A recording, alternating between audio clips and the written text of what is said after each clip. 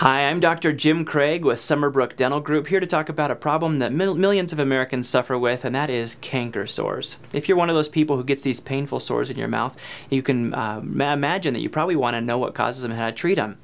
Unfortunately, there's bad news here. We don't know, even despite all of our research, what causes canker sores exactly. There's a lot of speculation out there, but we just don't have a clear understanding with the research that's available.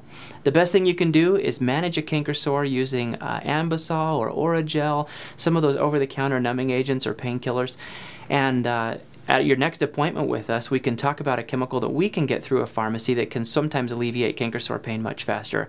Usually, unfortunately, it's just a matter of writing it out. If you have questions about frequent mouth sores or problems that you might be experiencing, we do offer free exams and consultations at Summerbrook Dental Group, and I look forward to visiting with you at your next appointment.